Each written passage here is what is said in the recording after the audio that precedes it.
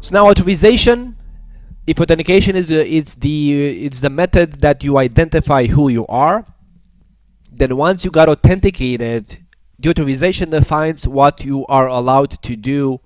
From the device administration point of view, it means that this is going to be in the format of the privilege level and allowed commands. So from the device administration point of view, you're going to be authorized as you authenticate, as you connect to a network device and you authenticate. You're going to be authorized with access to specific commands, and also you're going to be authorized with what is called a privilege level, which likewise gives you access to specific commands on the device.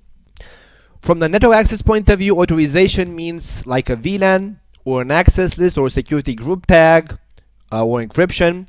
So that's going to be primarily the use case of when you're going to authenticate user access to the network via, for example, 802.1x.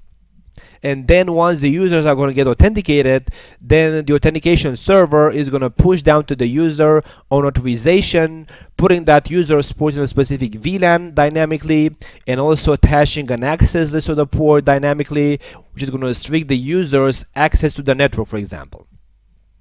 And also can optionally enforce encryption via MACsec or security group tags, which is going to be a security label, which is going to be used which is actually starting to be used more and more in large organizations to deploy better and scalable firewall rules from a centralized place, which is going to be Cisco's Identity Services Engine.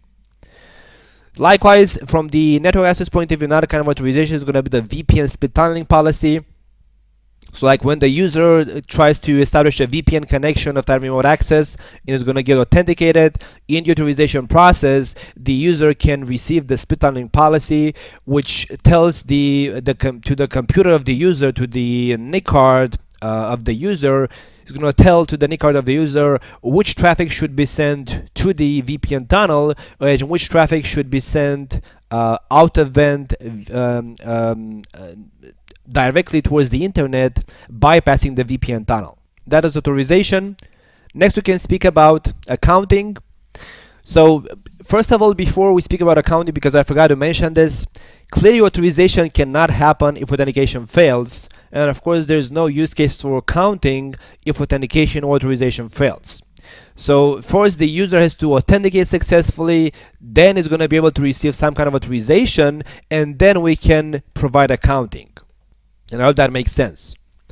So accounting, once you got authenticated and you got authorized to perform specific actions on a device or to get specific network access, then accounting provides evidence of what you have done, like auditing.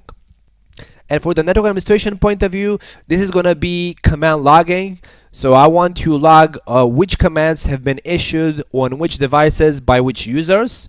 So in case something happens, I am going to be able to do an incident management, an incident analysis, and see that user Christian has configured the command write erase on switch 9, which means he has on purpose deleted the configuration of the device in there.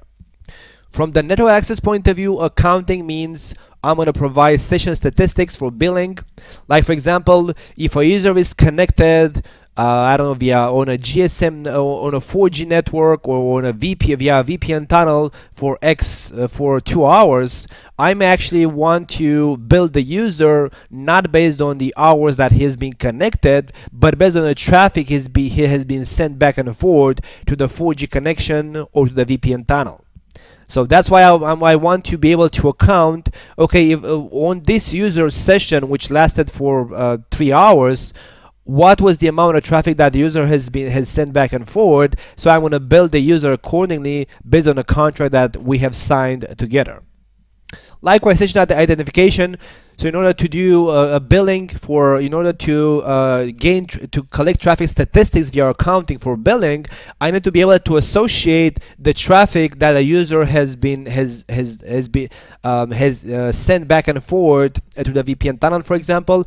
I have to be able to correlate that traffic with the user's username and IP address and MAC address to make sure that that's the user that actually has done all of that traffic back and forth. And how can I, for example, maybe I would want to, you know, bill the user at hourly. Like maybe my billing system is implemented in such a way that I'm gonna expect the user to pay me X dollars per hour, for example. So of course I would want to know when the user connected and when the user disconnected from the network, so I know what is the amount of money that user has to pay to me because of using that specific service. So likewise, this is available via a session state, via accounting to what is called session state. The network device is gonna tell me when the user connected on the VPN tunnel or on the 4G network, and when the user disconnected from the 4G network or from the VPN tunnel.